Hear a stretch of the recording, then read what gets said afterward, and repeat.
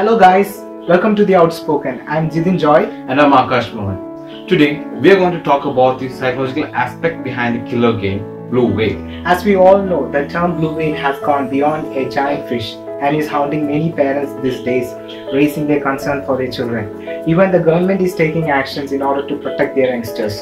So what is the killer game all about? For this, you might have got many explanations through social medias, through television, and some of you might have the 50 list of challenges with you, and some of you might have even tried to get into this game because of curiosity. But we are not going to speak about all these things, what are the challenges and how it is done, but rather we would like to analyze what is the root cause and the psychological aspect behind this game. Through this video, we will make you understand the underlying factors that make people vulnerable towards playing this game. We heard many people saying that you should not even try this game, but we will not say that, because if people would have valued their words, I think many people would have not committed suicide, because in many of the cases in which the people committed suicide, their parents, their friends came to know that they are going to commit suicide. But even after getting proper advices from their parents and friends, they committed suicide. So the people who are curious, they will play this game. Even now there may be people who are playing this game. So I think that there is no use in saying this word. But we want you to see life in a more realistic way. Why people get trapped into this kind of things, what are the psychological problems within them that makes them vulnerable towards these things. I think if you get an understanding about this, we hope that you will not get into this kind of traps. So before getting into this topic, we would like to ask you a few questions in order to make you think. Question number 1. Is it the game Blue Whale the problem, or the people using it? Number 2. Is banning the game really a solution to the problem? Number 3. Why do people become vulnerable? And the last question, is there really a solution to this problem? Okay, so think about it. Now you may be curious to know what are the psychological factors that has been used by the creator of this game in order to influence people. The creator of the game has used many psychological factors in order to influence people. This kind of games is targeted towards psychologically weaker people, and the creator of the game uses persuasion as a technique to lead the vulnerable people to commit suicide. So through persuasion, the creator of the game destroys the fear in the person from level 1 till the point of death. The next psychological factor is sleeper's effect. That is, a sleeper's effect is a psychological phenomena which is related to persuasion. That is, when a person is given a strong persuasive message for a long period of time, the person gets influenced. Even the person is not willing to change, the person changes. Here in the game Blue Whale, the 50 days of time is a long time in which the person gets a strong persuasive message for a long period of time. So what happens is that even the person is afraid to commit suicide, or even is not willing to commit suicide, but because of this strong persuasive message, the person commits suicide. So even in the last stage, he will be happy in committing suicide, or he will be comfortable with that situation. The next psychological factor is reinforcement. Reinforcement is in psychology something which strengthens the occurrence of a behavior.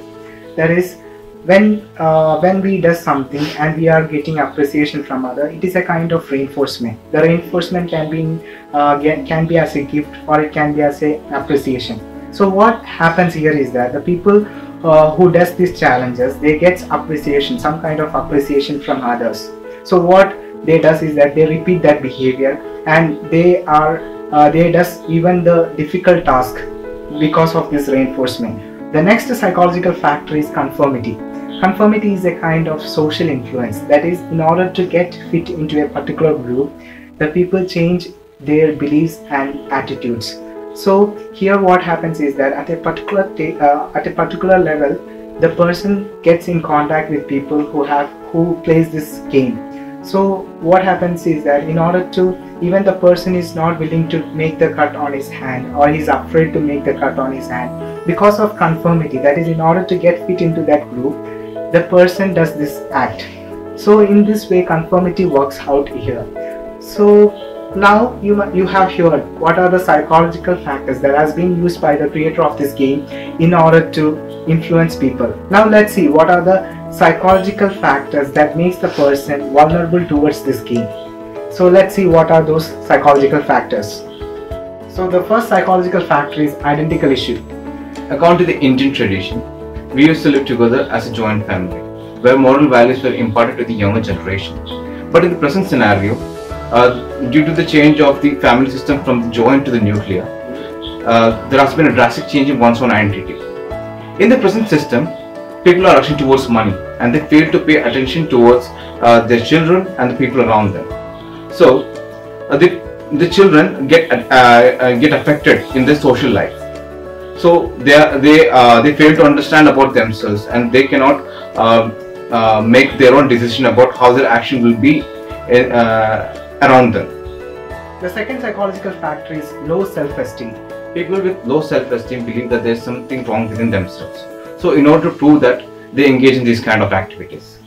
The third psychological factor is attention seeking. There are people who always crave for others' attention and they try to do something different to project themselves. So these kinds of people are vulnerable to the games like Blue Whale and the traps set with it.